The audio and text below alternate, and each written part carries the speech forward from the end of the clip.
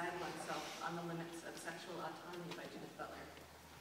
And she writes about loss and grieving. So she writes, I'm not sure I know when mourning is successful or when one has fully mourned another human being. I am certain, though, that it does not mean that one has forgotten the person or that something else comes along to take his or her place. I don't think it works like that. I think instead that one mourns when one accepts the fact that the loss one undergoes will be the one that changes you possibly forever, and that mourning has to do with agreeing to undergo a transformation, the fullest result of which you cannot know in advance. So there is losing, and there is the transformative effect of loss, and this latter cannot be charted or planned. I don't think, for instance, you can invoke a Protestant ethic when it comes to loss. You can't say, oh, I'll go through loss this way and that will be the result, and I'll apply myself to the task, and I'll endeavor to achieve the resolution of grief that is before me. I think one is hit by waves, and that one starts out the day with an aim, a project, a plan, and one finds oneself foiled. One finds oneself fallen. One is exhausted but does not know why. Something is larger than one's own deliberate plan or project, larger than one's own knowing. Something takes hold, but is this something coming from the self, from the outside, or from some region where the difference between the two is indeterminable? What is it that claims us at such moments, such that we are not the masters of ourselves? To what are we tied, and by what are we seized?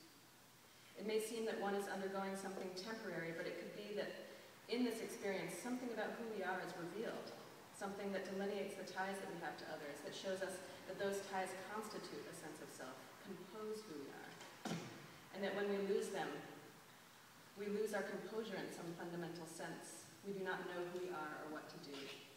Many people think that grief is privatizing, that it returns us to a solitary situation, but I think it exposes the constitutive sociality of the self, a basis for thinking a political community of a complex order. It's not just that I might be said to have these relations, or that I might sit back and view them at a distance, enumerating them, explaining what this friendship means, what that lover meant or means to me. On the contrary, grief displays the ways in which we are in thrall of our relationships with others, that we cannot always recount or explain, that often interrupts the self-conscious account of ourselves we might try to provide in ways that challenge the very notion of ourselves as autonomous and in control. I might try to tell a story about what I'm feeling, but it would have to be a story in which the very I who seeks to tell the story is stopped in the midst of the telling. The very I is called into question by its relation to the one to whom I address myself. This relation to the other does not precisely ruin my story or reduce me to speechlessness, but it does, invariably, clutter my speech with signs of its undoing.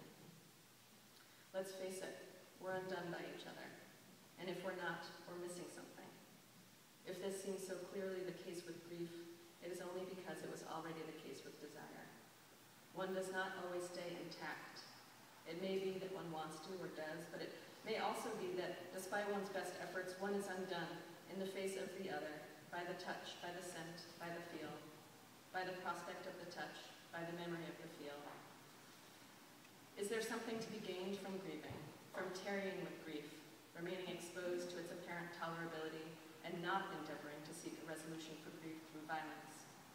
If we stay with a sense of loss, are we left feeling only passive and powerless as some fear? Or are we, rather, returned to a sense of human vulnerability, to our collective responsibility for the physical lives of one another? The attempt to foreclose that vulnerability, to banish it, to make ourselves secure at the expense of every other human consideration, is surely also to eradicate one of the most important resources from which we must take our bearings and find our way. There is a more general conception of the human at work here, one in which we are, from the start, given over to the other, one in which we are, from the start, even prior to individuation itself, and by virtue of our embodiment, given over to another. This makes us vulnerable to violence, but also to another range of touch, a range that includes the eradication of our being